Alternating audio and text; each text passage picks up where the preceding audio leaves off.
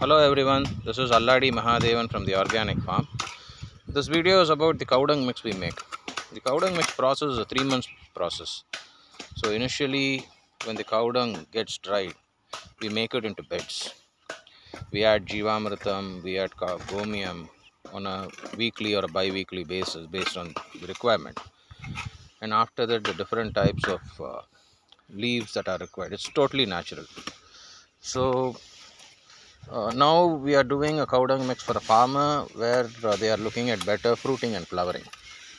So as we all know, we tell our children, banana is good for the child's potassium or phosphorus. So the same thing with trees. We take the banana leaves, banana stem waste, and we make it into chips so that the composting process near the tree is faster.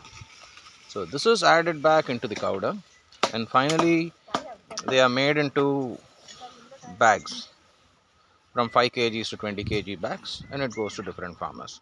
And this is what we apply in our premises also. The main thing is there is no cement flooring or anything below. The earthworms should be invited into the system.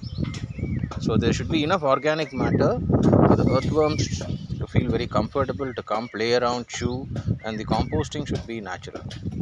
We don't segregate earthworms like you see. We just take it in full, and this is the final form. What you see over here is a final form which is going to be packed. So it will have everything. This will be mixed with the other leaves also, and in the end we add neem cake if it is required, and this is sent to the farmers.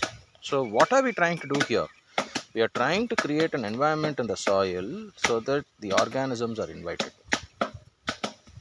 So this way the soil remains healthy and the organisms provide all the required essentials for the plants, and the plants also remain healthy. Thank you.